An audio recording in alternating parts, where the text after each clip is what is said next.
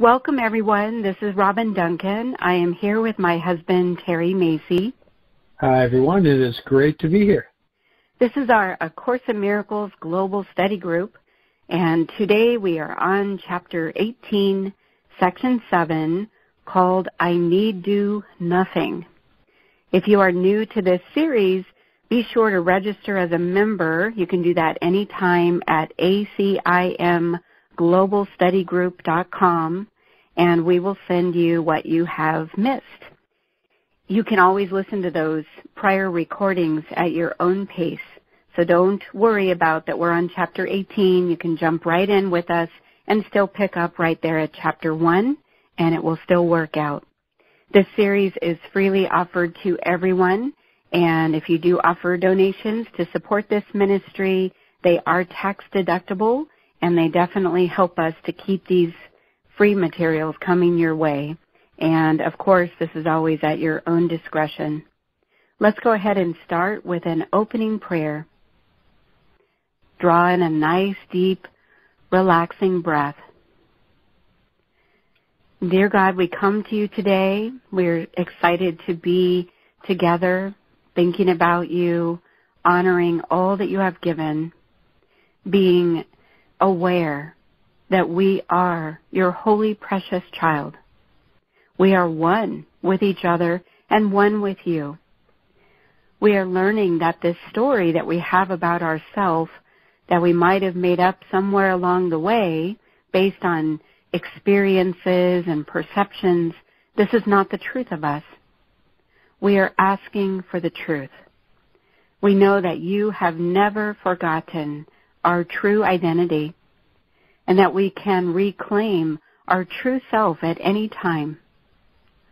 Today we are willing to see everything and everyone differently and welcome the healing of our mind. If there's any place in our mind where we are still deciding against ourselves or someone else or even our future, if we have a dark vision of the future or a fearful one, we are willing to see that differently, and we call upon the Holy Spirit to decide for us about the future for everyone. We will step back and let you lead the way. Amen. Well, welcome everyone. When we hear those words, I need do nothing, it can be very frustrating, can't it? When you are doing a lot of things or you're trying to manage a lot of things, and sometimes it feels like there's just no one else to do it. Maybe you have a whole flock of children you're taking care of, and maybe you're doing that by yourself. Or maybe you have so much work to do, and you're the only one, as far as you know, that can get that work accomplished. And so we can really feel overwhelmed sometimes, and there's all these steps and these things, and then we're trying to meditate, and we're trying to keep our thoughts clear and positive, and it can feel so heavy when we're trying to do all the right things. And then we read in A Course in Miracles, it says, I need do nothing. So tonight we'll talk more about that. What does that mean? Does that mean I can just quit on everyone and walk out the door? Sometimes we wish, right? But it's not exactly that. The Course teaches us that truth and illusion are irreconcilable, which means that when you are paying attention to one, you're going to forfeit your awareness of the other. This is very important to remember, because when we fixate on the problem, what is also called the illusion, because God did not create us to have problems. So when we perceive a problem, it doesn't mean that we are flawed or bad or doing the wrong thing. It just means that we have accepted a false image or a false story into our mind, and it's literally blocking what is true. So when we focus on the problem and trying to find the answer, the bigger problem about that is we're going to become unaware of the truth, which means also we will become unaware of our connection with God, unaware of our divine wisdom, unaware of our unlimited abundance, unaware that we are safe and healed, happy, blessed, and whole. all of these things will become unaware in our mind. We will become unaware of them. So we have to recognize this. And he tells us again and again that you cannot have both, that when you focus on one, you're going to forfeit your awareness of the other. You might think of it in a physical way, just to give it more context. I was given this image earlier today. It's almost like when you're trying to solve a problem, it's almost like you're splashing in a pool. Maybe you feel that you're drowning in some way, or maybe you feel like someone else is, and that you are the only hope of saving them. So let's say you're splashing around, and you feel like the problem is in the water, it's in the pool with you, and you're just doing everything you know to try to solve that problem. And let's say that the idea of freedom would be that you're outside of that pool and just relaxing in a chase lounge by the side of the pool. And you can't really be in both places at the same time.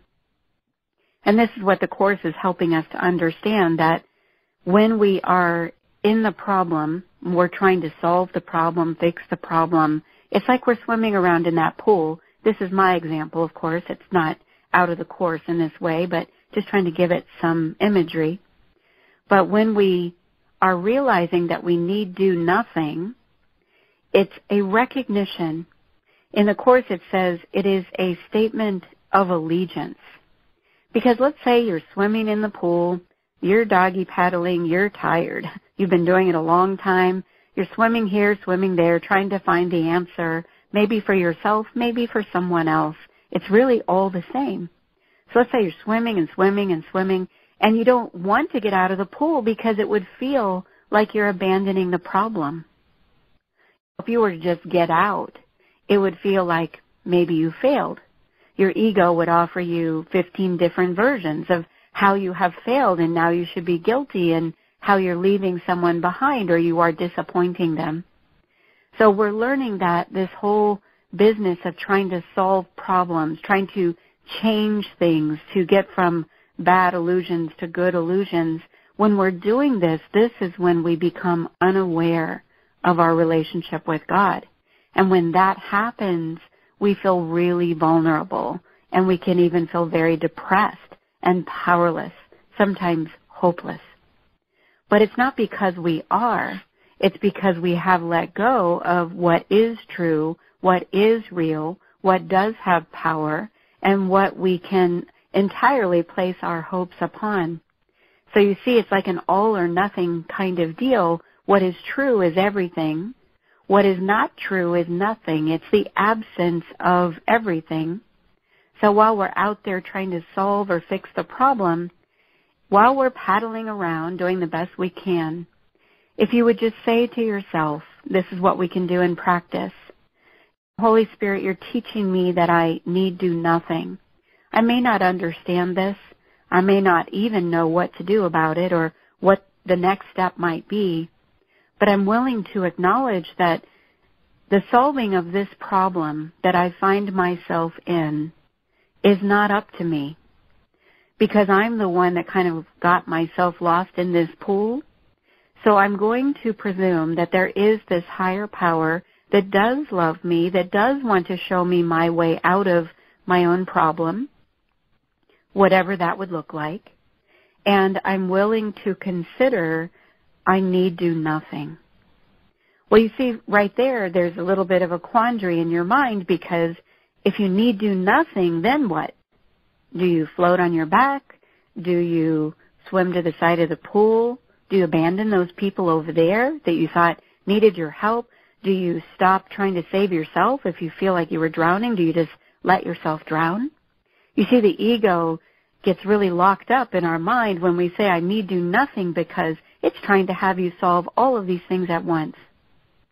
And when you stop and you welcome the Holy Spirit and you say, I need do nothing, it is a statement of allegiance. It means I am learning to recognize that this pool of problems that I am in, it is an illusion. It is a projection of my own mind. It is a false story that I have made, that I have given life to, and it's actually blocking my awareness of the truth. Now, it doesn't mean I need to jump right out of the pool and just abandon the whole thing. And the reason is that it would really elevate my fear, wouldn't it? Or my temptation to feel guilty or just scared for everybody. So divine love will always pace with us. Divine love knows that my problems in truth aren't even real. We struggle with them because we believe they're real. We even have problems at night when we're asleep and dreaming. Those problems seem real as well.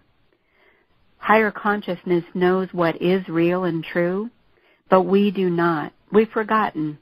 And we think just because we can touch something or feel something or it seems to be painful, well, it must be real.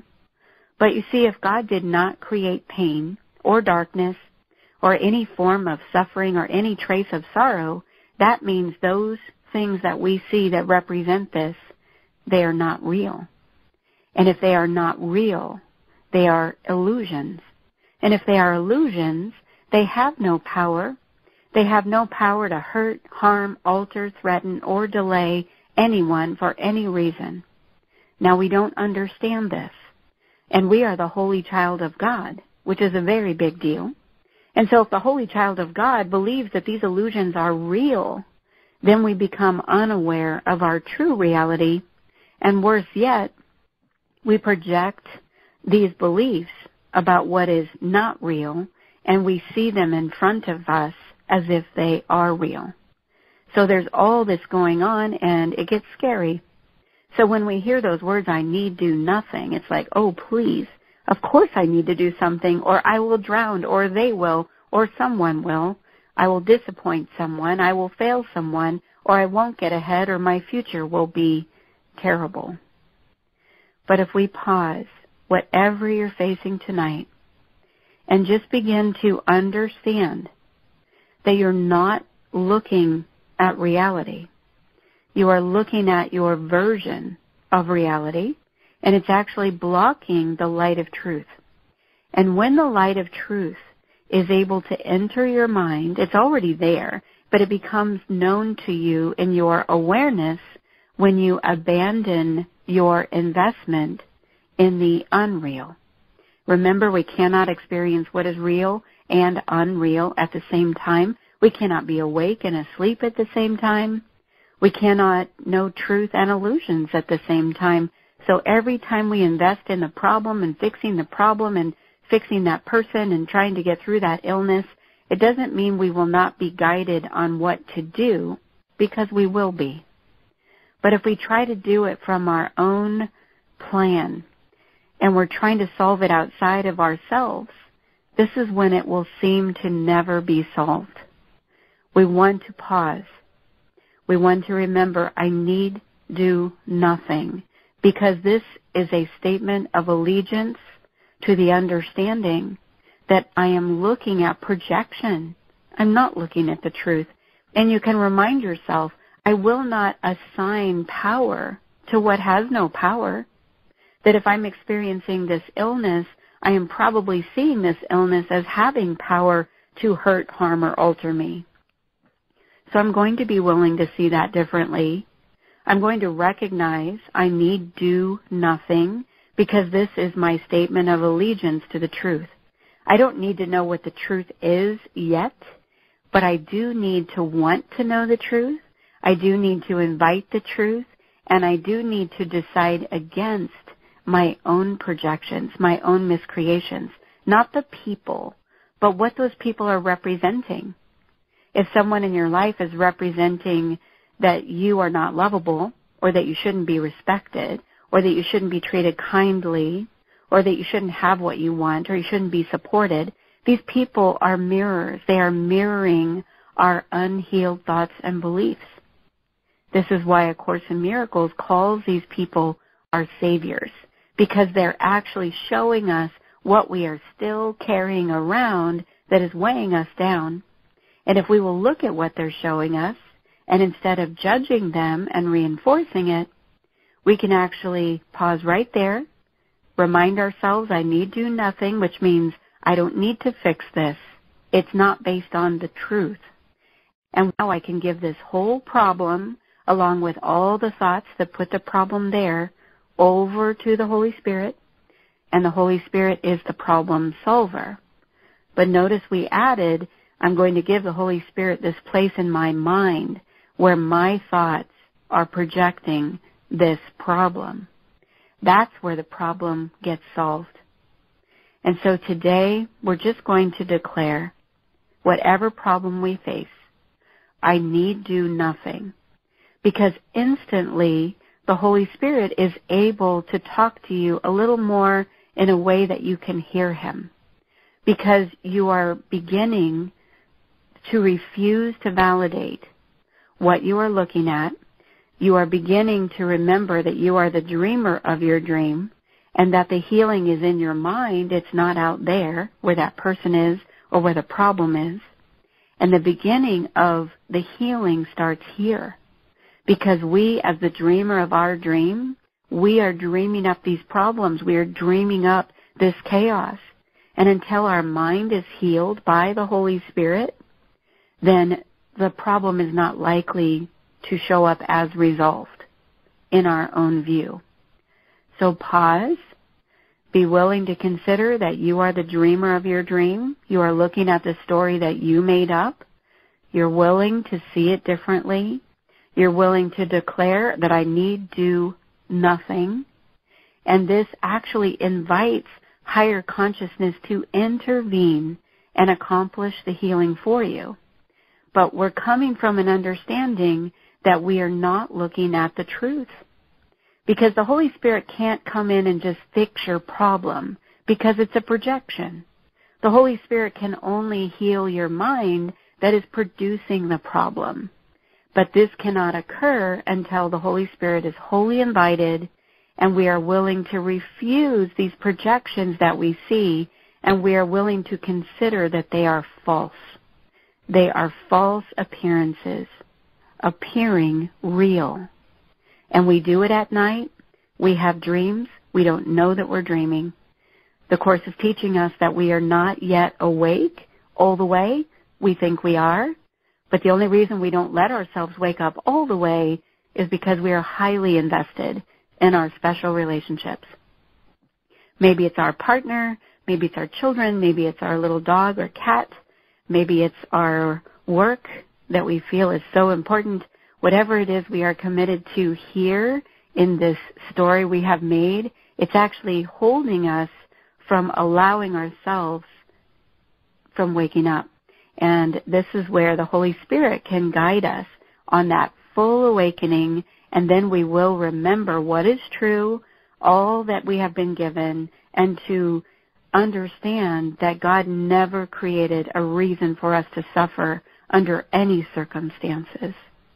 And He says, first we will pass through the darkened dream, which we know so well. Then it will get lighter, lighter, lighter. It will become the happy dream. This is where things actually go quite well. We will practice being happy for a while under the guidance of the Holy Spirit, and then we will fully awaken, and there will be no more dreams, nothing like that to worry about, no more perceptions, because knowledge will be remembered. And when this happens, it's a happy day, because our eternal happiness will be known once again. So remember that I need do nothing doesn't mean stop what you're doing right now and don't do anything. It's not about the physical. It's about a letting go of a need to solve. We all know what that means. It's not the easiest thing to get to. But He tells us that just our little effort, our little willingness to let the problem be turned over is really worthwhile. And that's the indicator for the Holy Spirit to intervene and to help you with it. Remember, the Holy Spirit is the problem solver, and that you are the one to invite the problem solver. But let's be very aware, the problem is in our mind, it's not out there. So while we're swimming around in the pool trying to solve everything outside of us, there's not a whole lot that's going to happen because we're actually reinforcing all those old beliefs that are causing the problems in the first place.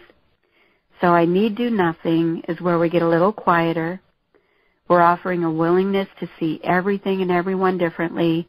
And if someone were to offer us a hand at the side of the pool, we might just hop up a little bit and hop out. And we don't know what's supposed to happen there, but we are willing to listen to that guidance, trust it, follow it, and place all of your people and problems in God's hands. Know that there's not one person that's going to be dropped, and that no one will suffer because you are choosing to wake up. With God, there is only gain. There is no loss. And be willing to entrust the Holy Spirit with your loved ones. You must. It doesn't mean you're abandoning them. It means that you are making room in your mind to let these problems be resolved at their source, which is in our mind.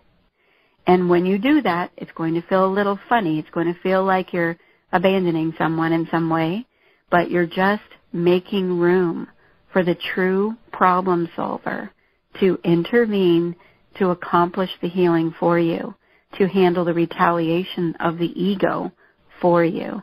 It's an excellent step. You will see the benefits. It's a time of trust. It's a time of faith.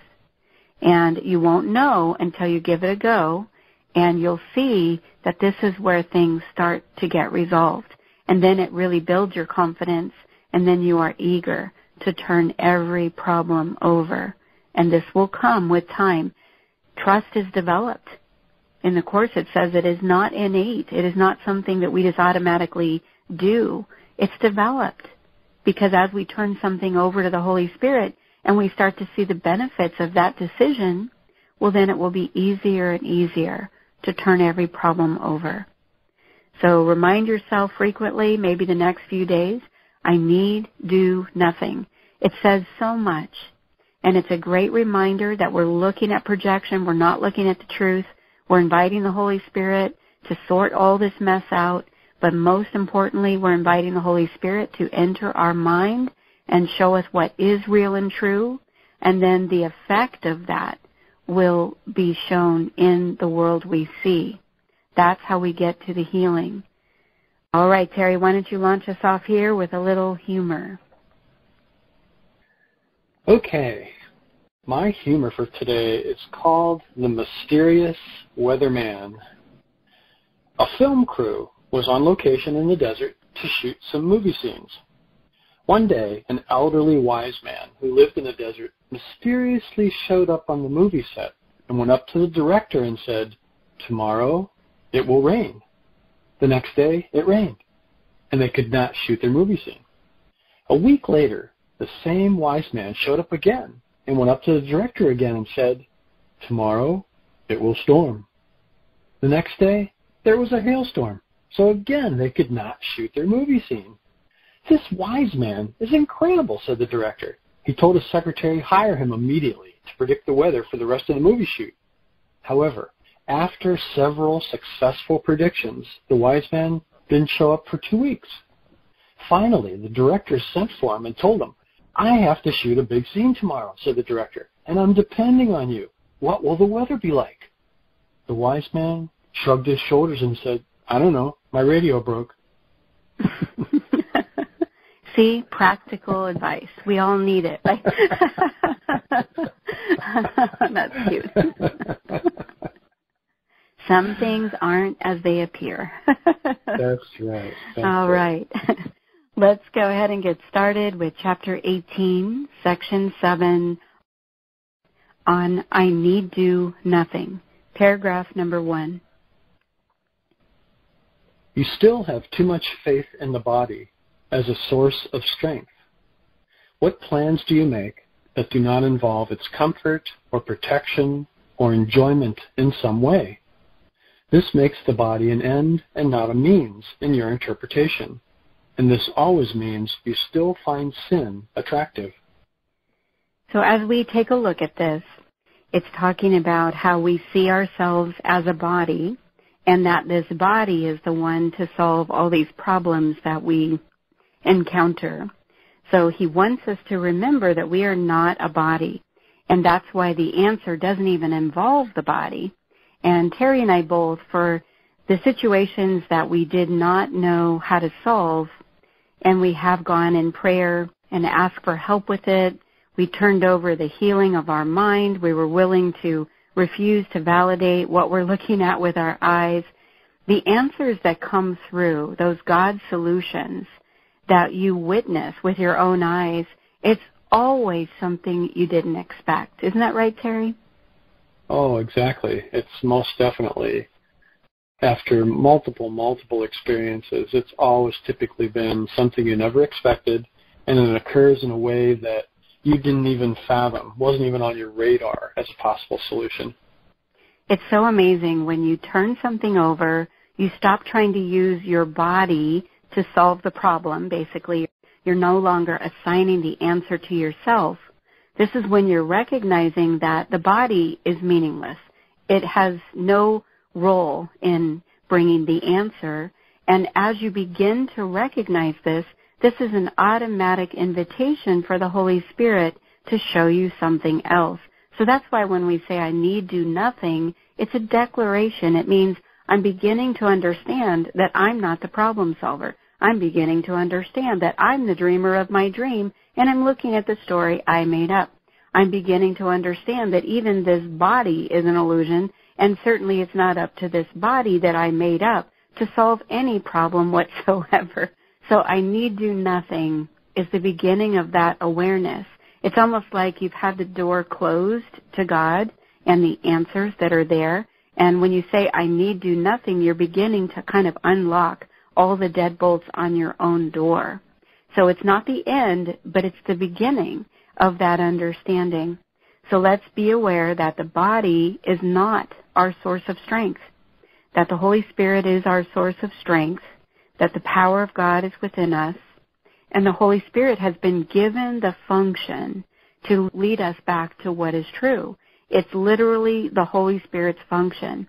We did a class once with Mighty Companions where we talked about our role versus the Holy Spirit's role. And I tried to make a point there because there was several pages of notes with a vertical line down the middle, 2 columns. One is the column of what we have to do, and the other column is what the Holy Spirit does, as quoted from the Course. And it went on for pages and pages, what the Holy Spirit has to do and everything that He's responsible for. And then for us, it's kind of like the invitation to be sure to forgive everyone for everything, don't hold any grievances, to be willing to expect a happy outcome. There's like 3 or 4 steps. That's it. And to be willing to know everyone will play their roles perfectly in this happy answer, whatever it is, and to really step back and let Holy Spirit enter. And then we go over to the other column, and you should see what the Holy Spirit is responsible for. Man. And I just took a few quotes out of the Course, and I was already on to 4 pages of what the Holy Spirit has to do according to God. So be glad that you are not the Holy Spirit, because He's got a lot to do in your name. The last part about this is he says that this makes the body an end when you're trying to solve something with the body and not a means in your interpretation. And this always means you still find sin attractive. Now, the world sees sin as maybe bad, salty behavior. That's not really what A Course in Miracles means. In the Course, sin is more like the mistake, the misperception. You still find your illusions attractive. You still find your unhealed beliefs worthy of your attention. So when you're focused on what is not true, you could call that sin. It's like missing the mark or missing the target. So when you see that word, it doesn't mean it's implying guilt or darkness or evil in someone. It's just that you're still preoccupied with what is not real, what is not true, what does not exist. So that is our investment in sin, and that is where we are still finding it attractive. Every time we're using the body to solve what we see with our eyes, it means we are still very attracted to illusions, and the problem with that is we will still be unaware of what is real, which happens to come with the answer we seek. So let's go to sentence 4. No one accepts atonement for himself who still accepts sin as his goal. You have thus not met your one responsibility. Atonement is not welcomed by those who prefer pain and destruction.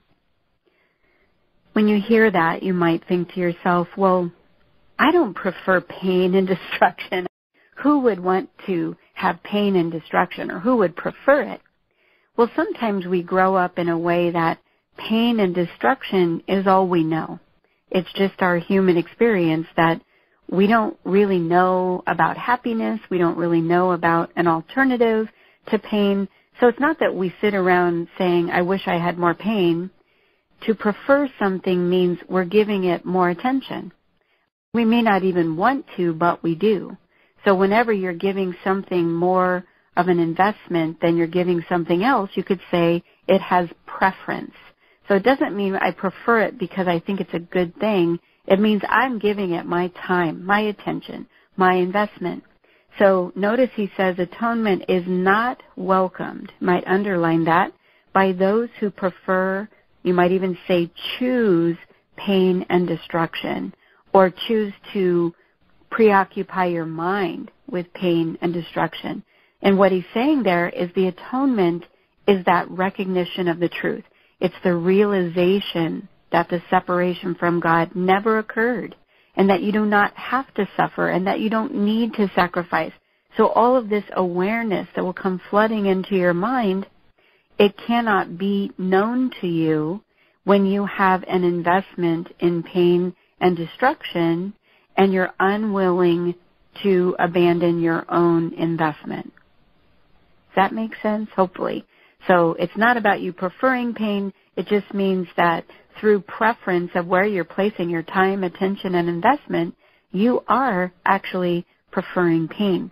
So let's get our attention on over to the Holy Spirit.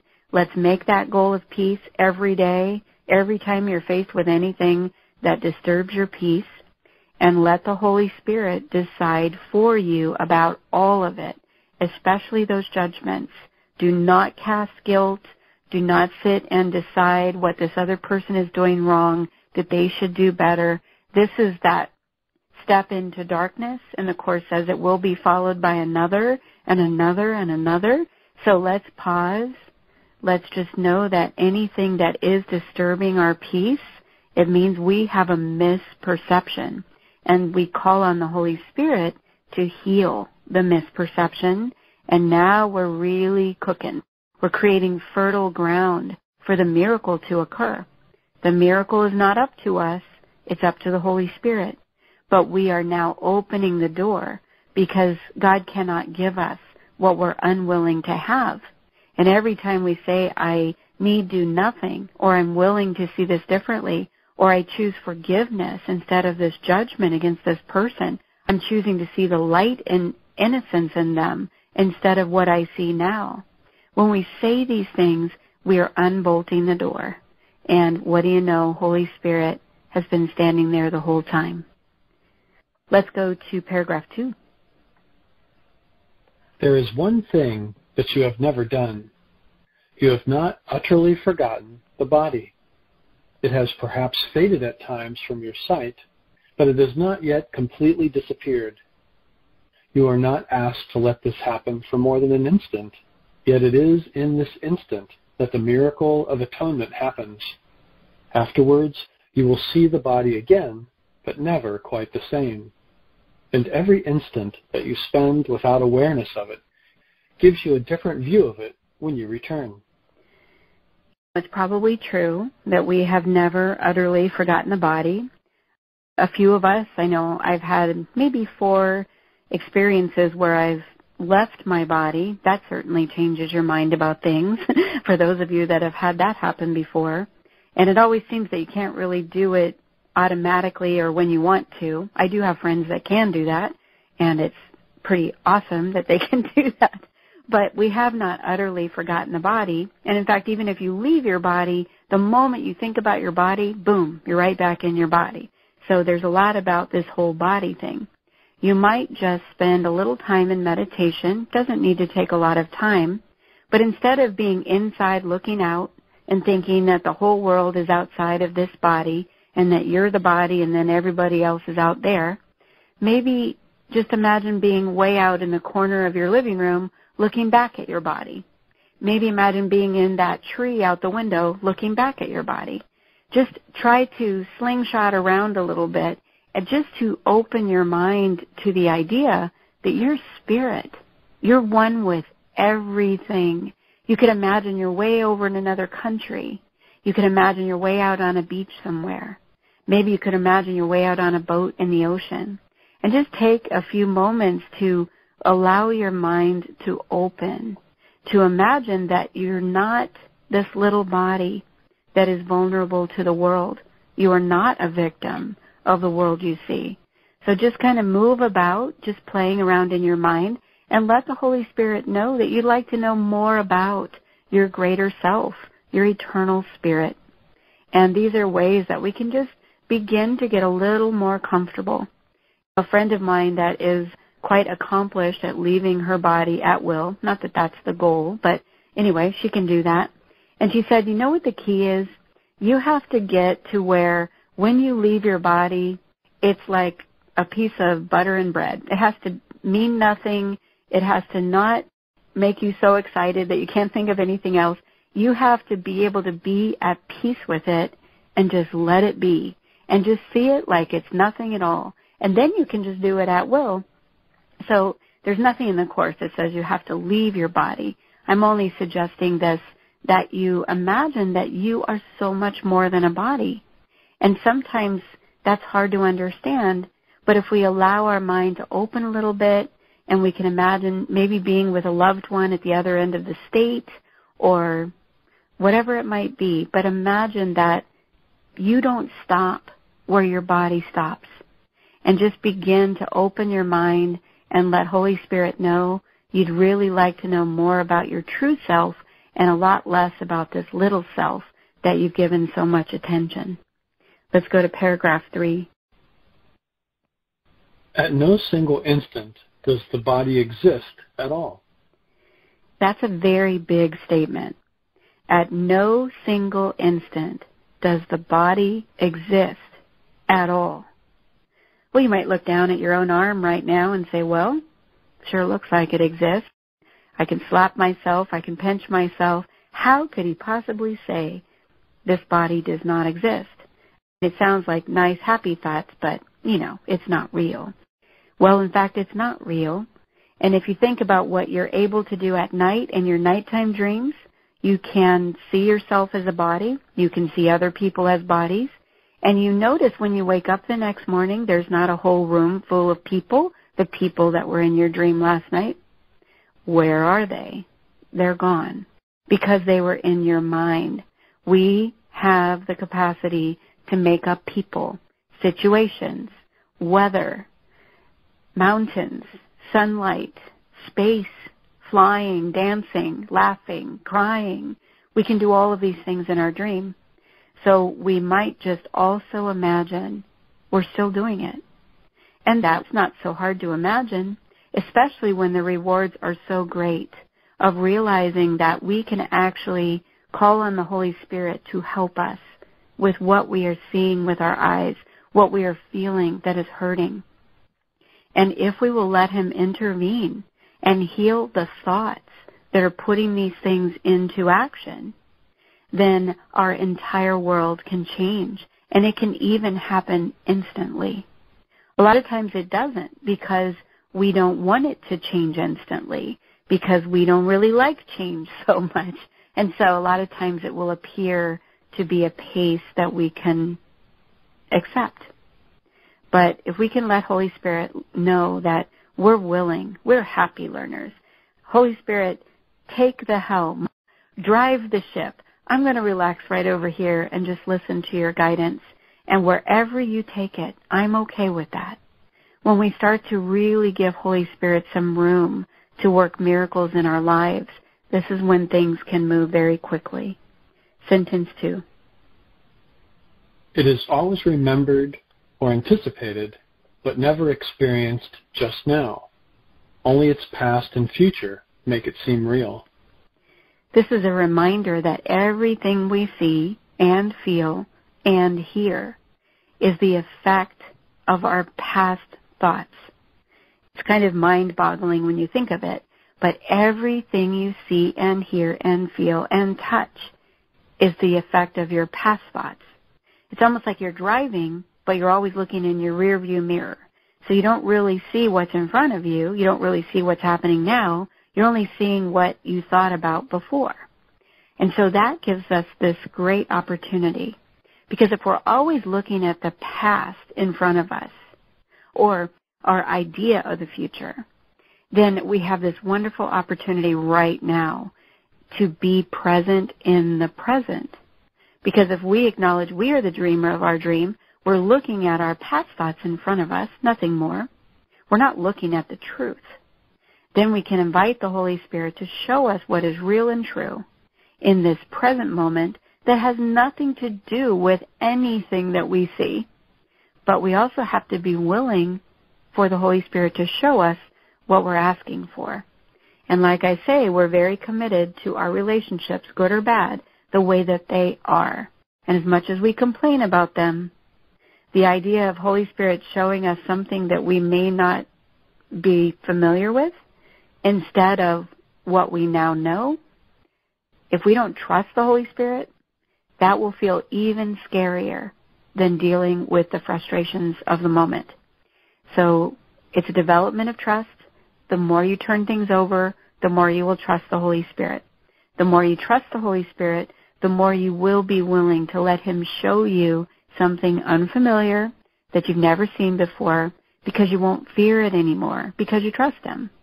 So you'll be willing to turn over the relationship, turn over your fear, turn over your addiction. You'll be willing to let it go because you'll have more trust that the Holy Spirit would only bless you, because you come to know it through experience.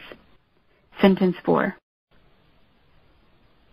Time controls it entirely, for sin is never wholly in the present.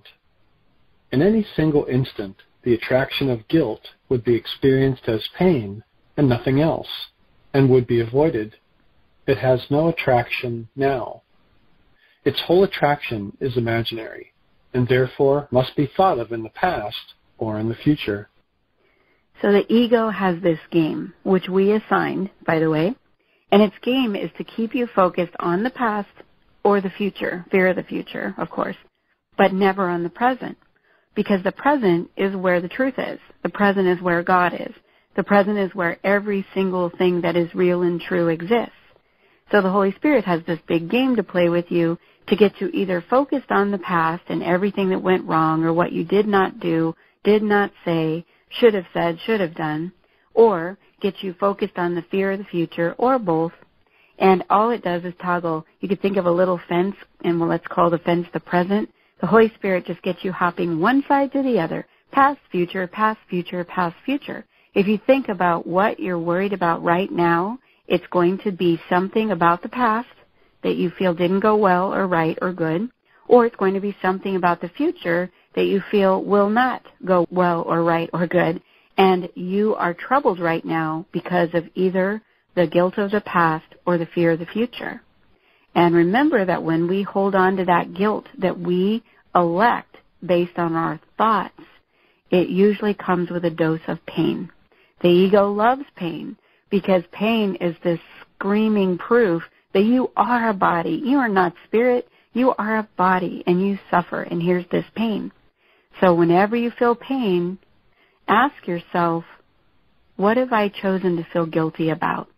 Because usually the pain is your bonus gift that comes with the guilt. Or, where am I assigning guilt on someone else? And forgive, forgive, forgive some more. Try to be grievance-free. Try to be a grievance-free zone. If it was Earth, it would be Switzerland, right? That's that free zone. We're going to go with a grievance-free zone. Try to be that person and release everyone. Sometimes I talk about the people that we're judging as kind of like in the barn in our mind. We've got them kind of locked away in there, and we're still judging them. We're still seeing them as this less than whole, less than loving, less than a blessing kind of person. and we have to let them out of the barn. Every one of them. Every one of them. Get those doors open. Get those people out of your barn in your mind. This is just images so that you can remember. So we let them out. We free them. We bless them. We choose to see the light in them, even if we can't, especially then. And we ask, Holy Spirit, will you heal the part of my mind where I am choosing guilt, where I am choosing to apply guilt or extend guilt to another person because it's bringing pain with it, and I don't have any interest in this pain or this guilt. So these are things we can do at a practical level, but remember, the healing is not up to us, but it is up to us to open to the healing, and these are some of the things that we can do. Let's go to paragraph 4. It is impossible to accept the holy instant without reservation, unless, just for an instant, you are willing to see no past or future. You cannot prepare for it without placing it in the future. Release is given you the instant you desire it. Those words were a realization for me. When I read these words, it was like the lights went on, because I used to carry guilt. I thought it was just part of life, that guilt was necessary. It was a necessary condition. I thought that if you didn't carry guilt, you might not know what to do in the future. You might make the same mistake again. And somehow this guilt seemed like it had a purpose. But A Course in Miracles is teaching us that guilt is an election. God did not create you to be guilty or to assign guilt.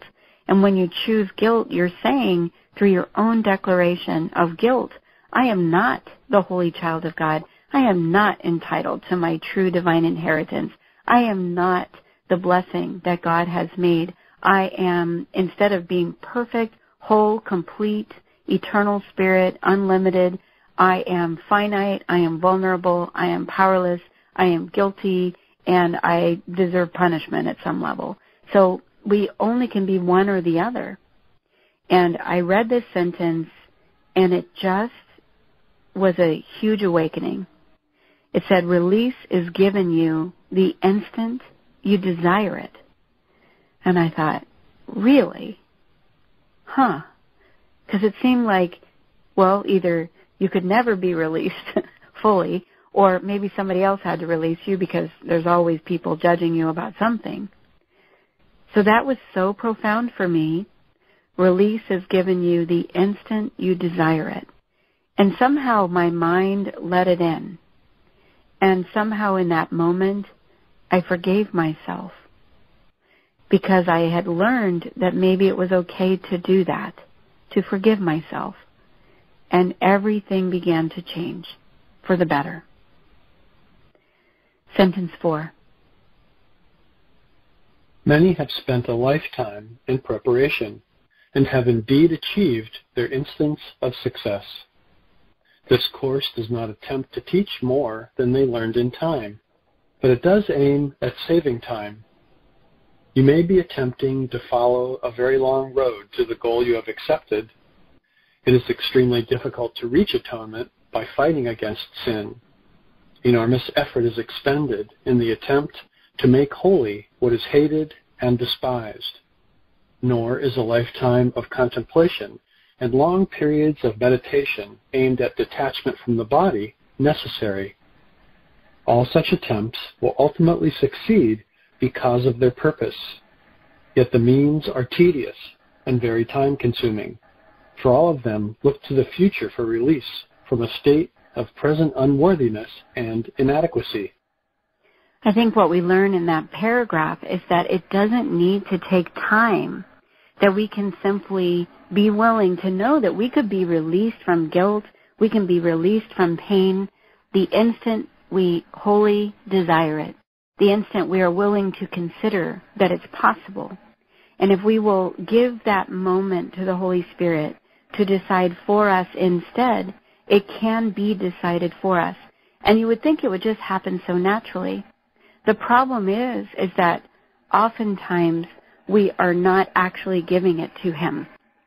Oftentimes we are choosing to hold on to the problem, hold on to our need to solve the problem and then try to invite Holy Spirit to handle it for us.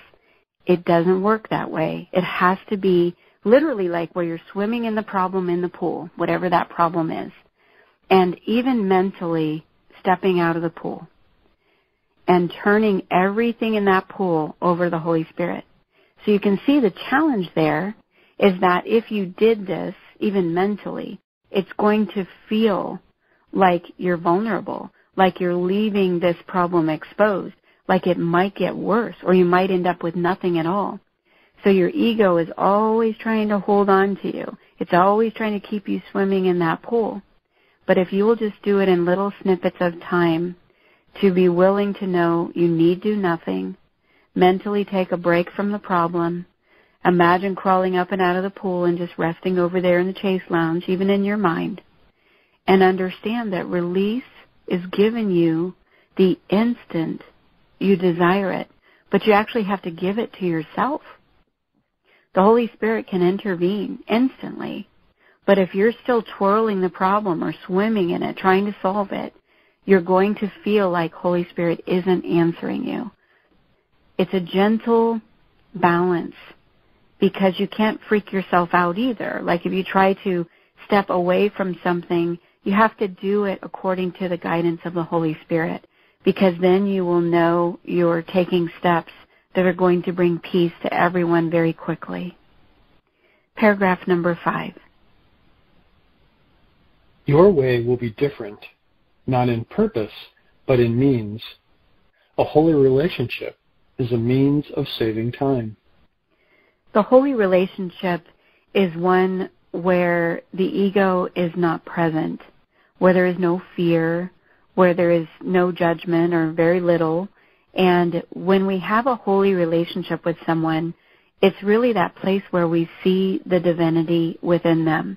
We really are able to look past behaviors, personality, mistakes, errors, past the body, past their hair, past their face. We're willing to see straight in to the eternal spirit of all that they are. We acknowledge the truth of them. And so in this way, that's called a holy relationship. The other kind of relationship where you're invested in the body and the images you see and you get caught up in what the other person's doing or not doing, that's called a special relationship. And that is one to be healed from, because that's one that tends to bring pain along with it. So he's telling you there that a holy relationship is a means of saving time, because the moment you're willing to see the truth of someone instead of all those images, habits, patterns, and behaviors, you're actually just cutting right through time, because you're inviting the Holy Spirit to really bring you that miraculous moment called the holy instant. And in that instant, that relationship could actually be healed right there, right in its place. But we have to welcome that idea, welcome that this person is not the images we see. So we're being willing to see the holiness of this person, and it is a means of saving time, because at the same time, the Holy Spirit has an automatic invitation to intervene and to bring absolute healing to this relationship. And it can save a great deal of time. Sentence 3. One instant spent together with your brother restores the universe to both of you. You are prepared. Now you need but to remember you need do nothing. It would be far more profitable now merely to concentrate on this than to consider what you should do. When peace comes at last to those who wrestle with temptation and fight against the giving in to sin, when the light comes at last into the mind given to contemplation, or when the goal is finally achieved by anyone, it always comes with just one happy realization: I need do nothing. I think it's a good time to give a quick example. I'm thinking of a time many years ago when I was running a healing center. It was a nonprofit, and I had gotten involved in this big concert kind of thing where someone had asked if our nonprofit would support it, and basically be the financial arm where people could make donations and help to sponsor this concert, which was great, and it was to help people in the community. And I thought, sure, why not? That sounds great. So when I started to do this situation or get involved, and my background is a business background. I was a CPA for 22 years, and I was a CFO, and a lot of finance, a lot of business, a lot of procedures. I pretty much follow the book on these kinds of things because I guess through my own training, it was very much drilled into me, I would say, the ramifications of if you don't really follow the rules or you don't do it the right way, that kind of thing. So as we started to work together, I realized that this other person I was working with, they didn't really know that there needed to be procedures. They didn't know there needed to be like a segregation of duties. They didn't know that you can't just take cash and throw it in the bank. It's got to have like a process. You've got to show where it came from. You've got to show who it came from. You have to give the receipt. You know, you get the idea. So this was just something completely unfamiliar to this person. So they thought I was crazy. So I started to talk about what we needed to do to be able to manage the money and all that sort of thing. And as gently as I knew how, and brought the right kinds of tools and forms and things we needed to do to be able to accomplish this. And also the nonprofit's under my name, so I have that fiduciary responsibility to make sure it's taken care of. So this person that I was working with directly just really did not see the point, which sometimes it's hard for me to see the point too. But even though we do have to follow those procedures, or there does seem to be these consequences. And so I was becoming very frustrated by it because this person just kind of painted me as this ridiculous, overly demanding, why are you doing this to me? Why do I have to fill out a receipt when somebody deposits money? They just didn't have that understanding. And I kept trying and trying to help them understand. And the bottom line was I had to be able to do these procedures in order to be involved in this situation.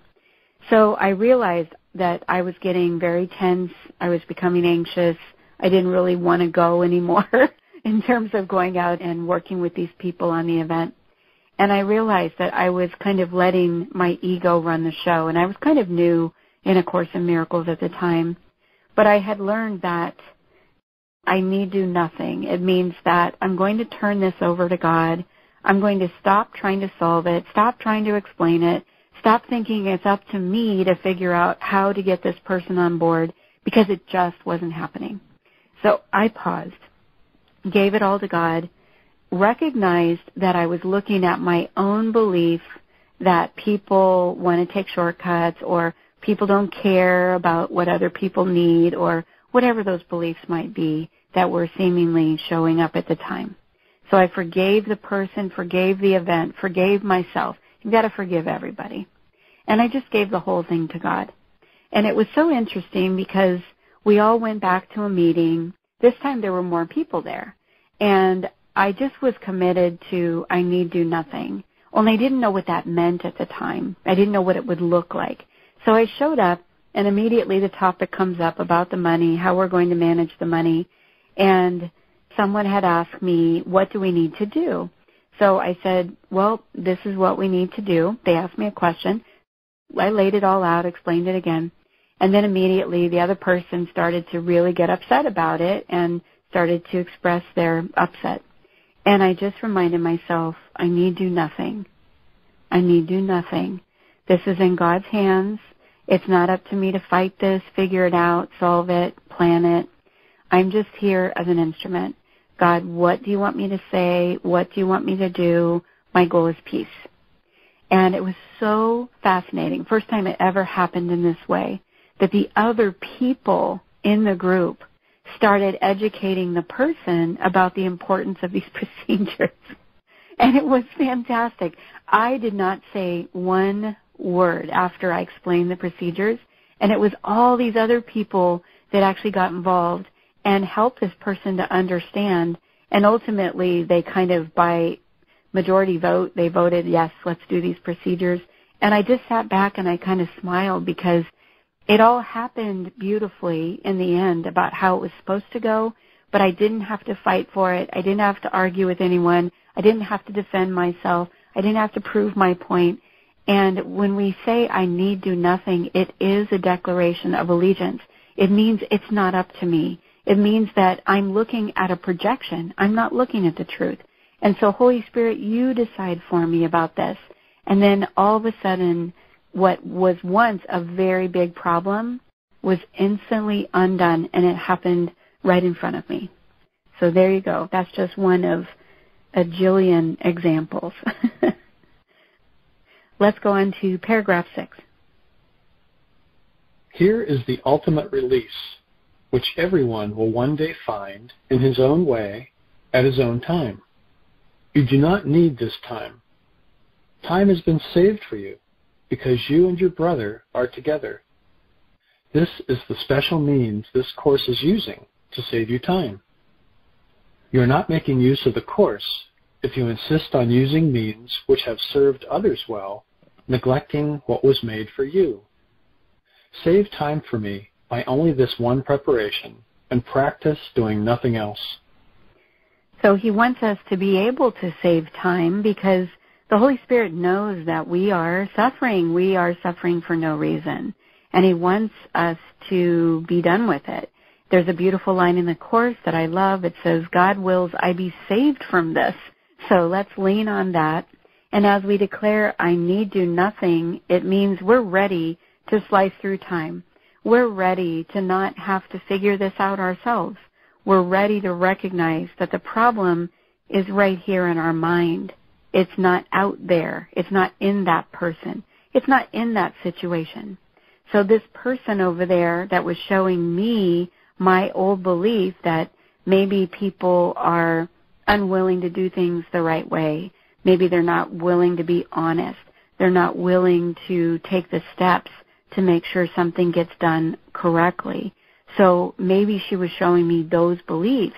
And when I let go of trying to get her to see it properly, that's where the Holy Spirit can intervene, heal my mind, and then voila, then the whole situation starts to show up differently.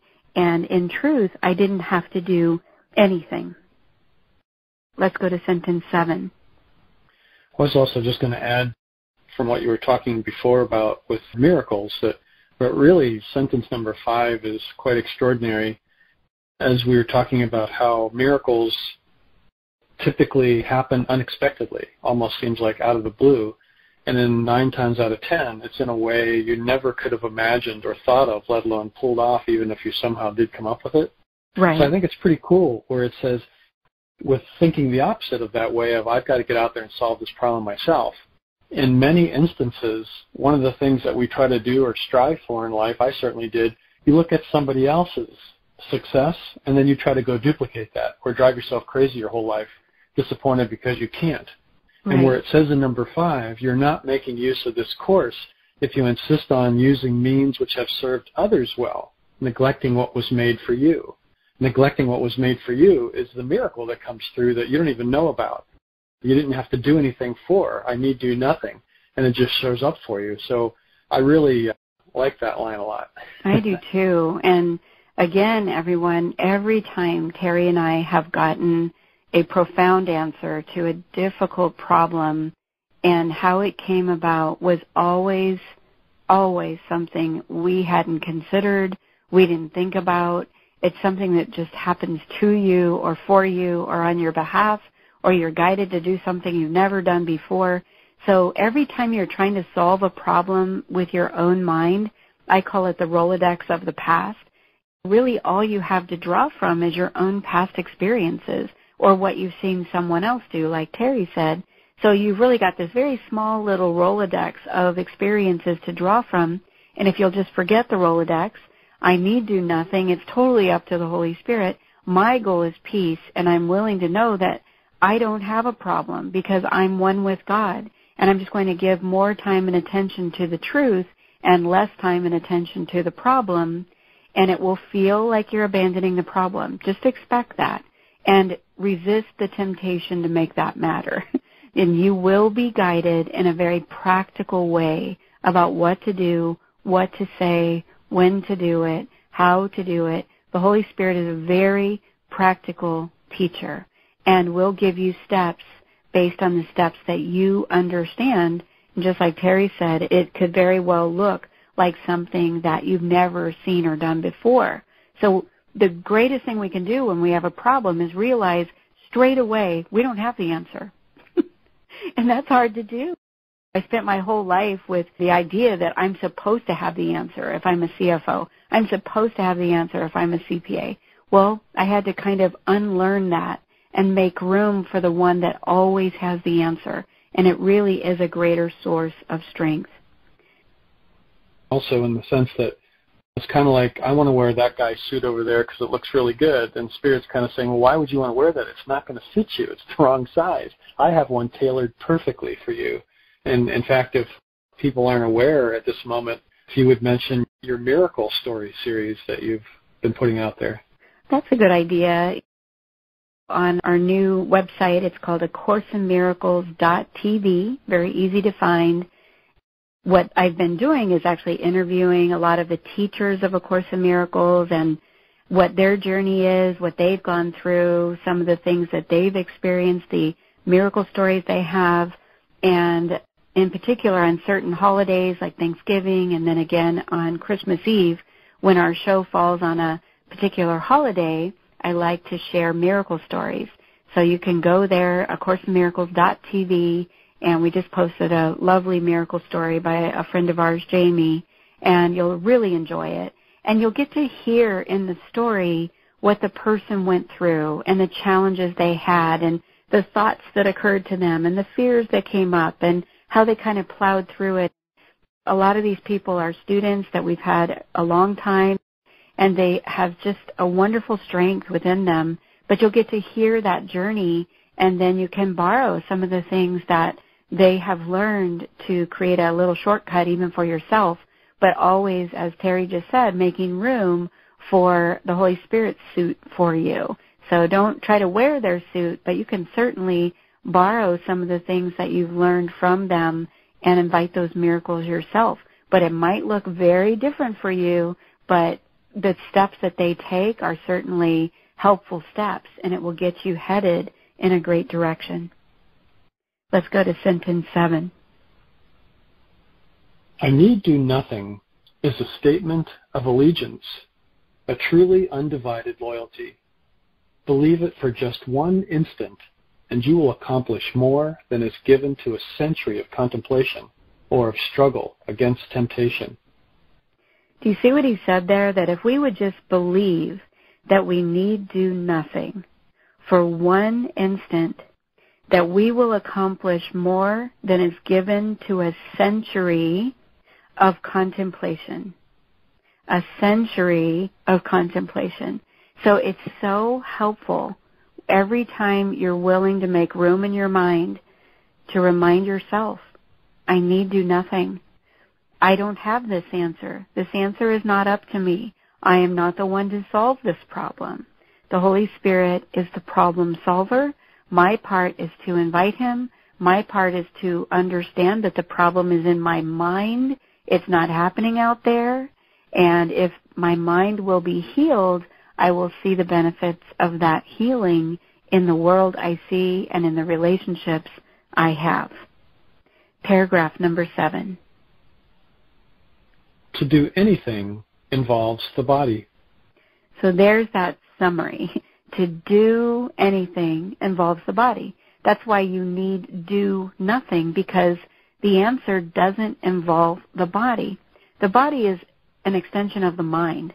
It's the mind that's running the show, and it's the Holy Spirit that can guide you, heal the mind, and bring you the results that you're asking for, basically. So to do anything means you have abandoned the guide of your mind, and you're trying to now solve the problem with your body, with your own volition, with your own plan. So to do anything involves the body.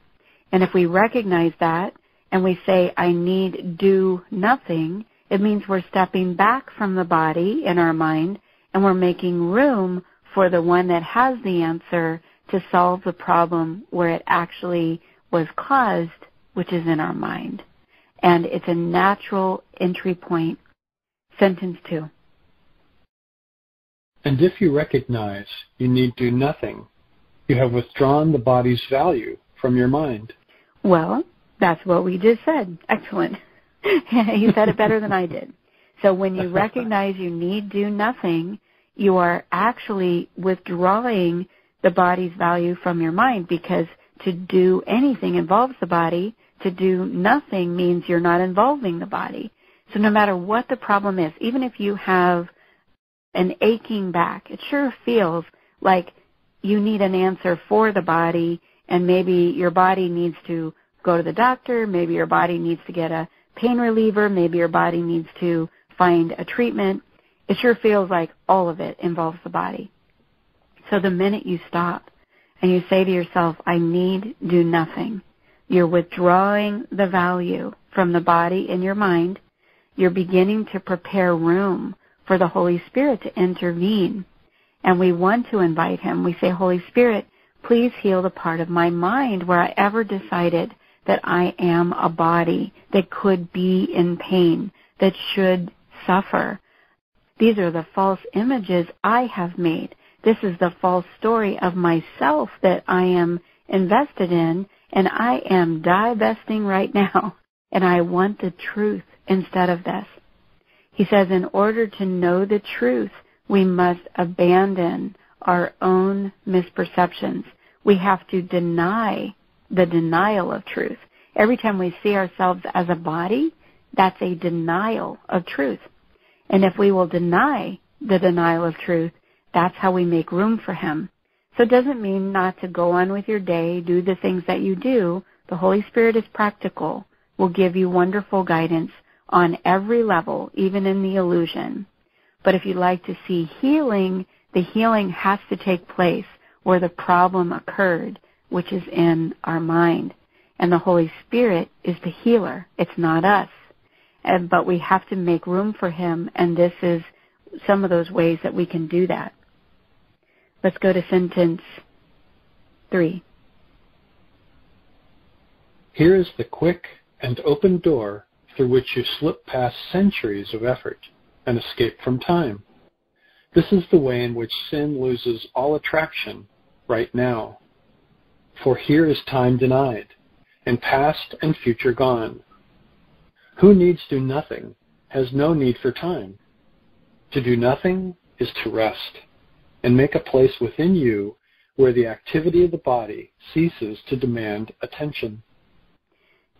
One thing is, when you see that word sin, I know for a lot of people that's a tough word to step over, try to see the word illusion. This is the way in which illusion loses all attraction right now. So that's one word you can substitute. You could call it error. You could call it fantasy. Sin just means it's the opposite of the truth. It's a mark on what God created as perfect, which is impossible. So that's why it's an illusion. And it's only going to feel as though sin is real while we believe sin is real. Very profound, right? So that's one part. And then this other part is about time. And for those of you that are going through a challenge that seems like it takes time, I know how that feels. Let's say that you broke an arm. You go to the doctor, you get a cast, let's say. That's what you feel guided to do.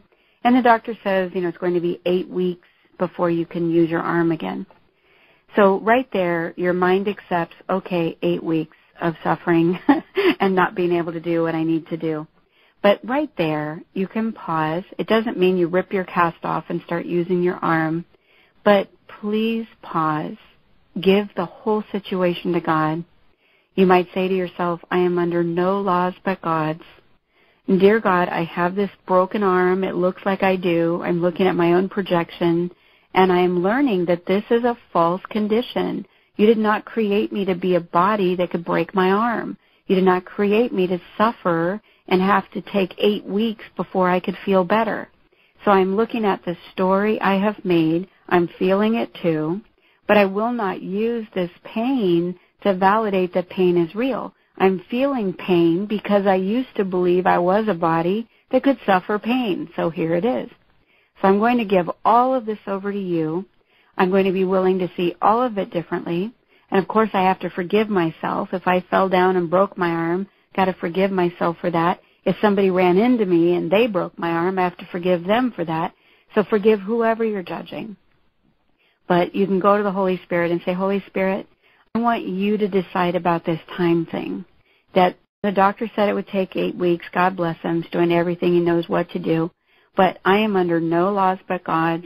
I am willing to be instantly whole because God created me whole. And if there's any place in my mind that is blocking this experience of healing, blocking my own true identity from my mind, I want the truth instead of this. Will you decide for me about this? Will you use time for me where I might have used it against me? So I am willing for time to be my friend instead of my curse, right? So we're going to just let time be under the Holy Spirit's guidance. This will help you sometimes bring in a much more healed experience more quickly. So just remember that you are not bound by time. Time is something that we made up. Even the scientists will tell you that time is not real, that everything's actually happening simultaneously.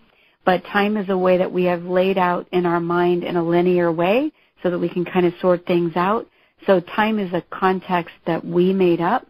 And if you hold on to time or you use time to require yourself to suffer for a period of time, you're going to get to be right about that. So place time under the guidance of the Holy Spirit. We're going to save some time, and we're just going to say, my goal is peace.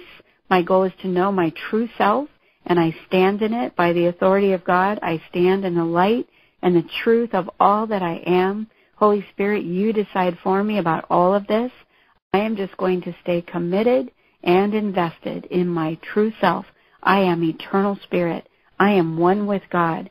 I am created perfectly. I cannot be broken. I cannot be a body. I cannot suffer. God did not create pain. I do not need to experience pain because God did not create it, and I will not elect it. I am the dreamer of my dream. This is the very sad story I made up. I want the truth instead of this. Thank you, Holy Spirit, for healing my mind and deciding for me about all of this. Amen. You do not need to say all of that, just giving you lots of different ideas. It's not about the words. It's about what I just shared as the message. It's more about understanding what I said than saying what I said. Does that make sense? Hopefully. Okay, let's go to sentence 8. Into this place the Holy Spirit comes, and there abides. He will remain when you forget, and the body's activities return to occupy your conscious mind. So he's telling us if we will give him time, and meaning that we will not assign a time of suffering to ourselves or someone else. Put time under his guidance, that it could be used as our friend. And let's go ahead and do that. And he says that when you do that, now the Holy Spirit comes and there abides, and that he will remain when you forget. Isn't that cool? So once you invite the Holy Spirit, once you understand what we're saying here, once you're willing to just let that into your mind, the Holy Spirit can actually make himself known to you. And he can remain when you forget. I just love that. And then the body's activities return to occupy your conscious mind, which we know that they will, and it's going to be a constant temptation by our ego to pay attention to it. But guess what? Now we have a resource that is known to us. The Holy Spirit is present and is there even when we forget. And I know Terry and I both that we can be all locked up in a problem about something, and then one of us will just instantly remind ourselves, oh gosh, what are we doing? It's almost like the Holy Spirit says, excuse me, but you might want to think about this differently. So even when we forget, you're going to feel yourself pulled back to the truth because you want that. You've invited that. You've made room for that. You've practiced that. And the Holy Spirit loves a happy learner and will make himself known to you. Now let's go to paragraph 8, our last one for tonight. Yet there will always be this place of rest to which you can return, and you will be more aware of this quiet center of the storm than all its raging activity. This quiet center in which you do nothing will remain with you, giving you rest in the midst of every busy doing on which you are sent. For from this center will you be directed how to use the body sinlessly. It is this center from which the body is absent that will keep it so in your awareness of it. The more we practice going to that center of peace, and it doesn't mean through hours and hours and hours of meditation. He told us that in this section. He said it doesn't take all this time. It takes a willingness to let time be used for our blessing and to go spend time with God. He says even 5 minutes saves you 1,000 years on earth. So we want to save time. We want to know that blessing.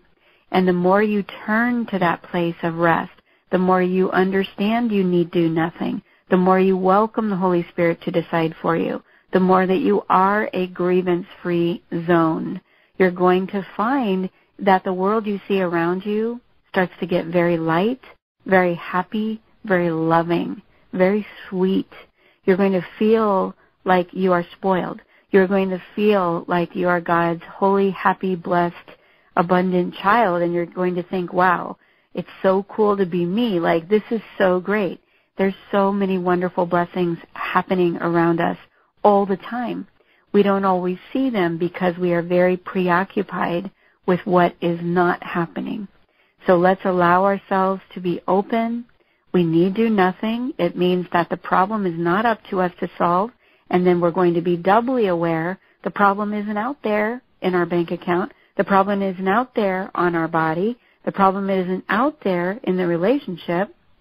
The problem is in our mind, and it's the Holy Spirit that has the function to heal our mind, but this cannot happen without our invitation, and it cannot happen until we wholly abandon our investment in the pool of illusions. And the Holy Spirit's going to guide every step along the way. It's going to be practical. You will know the steps to take. You will hear the guidance. If you feel like you're not or that you don't hear that guidance, then drop that conversation. Don't keep telling yourself that, because that's a block. If you say, well, everybody else gets guidance, but I don't. Everybody else gets answers, but I don't. Everybody else gets miracles, but I don't. You need to be willing to be wrong about that. That's the turning point in chapter 30. He says, be willing to be wrong about your investment in that judgment. So we're just going to be willing to be wrong about that. Holy Spirit, I am here to listen. I am willing to trust that you're there. I'm willing to trust that you're answering me. I am willing to trust that the problem is in my mind. It's not out there. And I am asking with my whole heart that you would heal my mind. And I want the truth instead of my illusions. And I want the happy experience, the happy life that God gave me to have. And I want nothing else and nothing less. And even if I don't know one thing about that happiness, I'm willing to know that if God gave it to me, it's mine. And I'm ready to claim it right now. Amen. All right. Terry, why don't you go ahead and finish us here tonight with one of your Q&As. All right. I am ready for you here. My question is, are there good people and bad people? The answer comes from the text, chapter 13, section 6, sentence 8.4. God's guiltless Son is only light. There is no darkness in him anywhere, for he is whole. Call all your brothers to witness to his wholeness, as I am calling you to join with me. Each voice has a part in the song of redemption, the hymn of gladness and the thanksgiving for the light, to the Creator of light. Shine on your brothers in remembrance of your Creator, for you will remember him as you call for the witnesses to his creation. Child of light, you know not that the light is in you, yet you will find it through its witnesses. For having given light to them, they will return it. Each one you see in light brings your light closer to your awareness. Love always leads to love. The sick who ask for love are grateful for it, and in their joy they shine with holy thanks. And this they offer you, who gave them joy. They are your guides to joy. For having received it of you, they would keep it. You have established them as guides to peace, for you have made it manifest in them, and seeing it, its beauty calls you home. That is so pretty. There's a sentence in there that I just love. It says, "Child of light, you know not that the light is in you." You know, that's true. Most of us don't know that the light is within us. And it says, "Yet you will find it through its witnesses." This means that the people around us are the ones that are going to show us our light. And the way we get that to happen, it says, "For having given light to them, they will return it." So this means, it's a little call to love here, that when you see someone you're mad at, frustrated, it could be someone on the TV, it could be someone in politics, could be someone in your bedroom, someone that you're mad at, whoever that is, if you would choose to give light to them, choose to see the light in them, choose to extend your holiness to them, just taking a moment to extend holiness, light, recognize that light in them, especially when they are not showing it to you, especially if they do not seem to see it within themselves. This is when it is highly helpful to see it within them. Just imagine this beautiful light within them. And it says that when you do this, when you extend that light to them, they will return it. And when they do, that's when you will see the light in yourself. Isn't that amazing?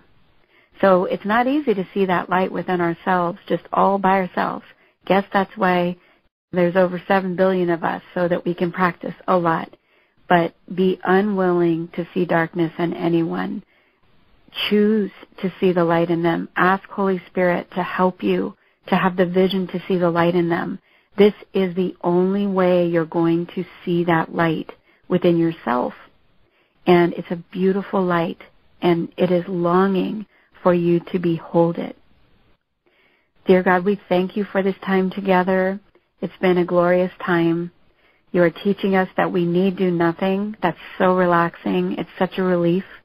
And we are learning that it is not up to us to solve whatever problem we are facing, that we are not a body, and therefore it's not up to the body to do anything.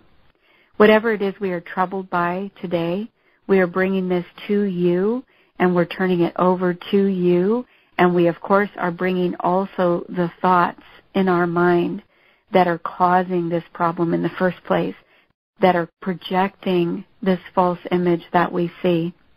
You have taught us that all we need to do to have the world that God created for us, which is pure light and love and joy and peace, is to understand that the world we see with our eyes is false. We must understand we are not looking at the truth. And when we are willing to understand that we are not looking at the truth, then you can show us what is true, but we cannot see both at the same time. It's a sequence that must be understood. And so today we stand in readiness. We are willing to forgive. We are willing to be forgiven. We are willing to free ourselves of any guilt. We are willing to free every other person of any guilt we have extended to them. Any person we are seeing as less than whole, we are letting them out of the barn. We're letting them be their holy, perfect self as God created them.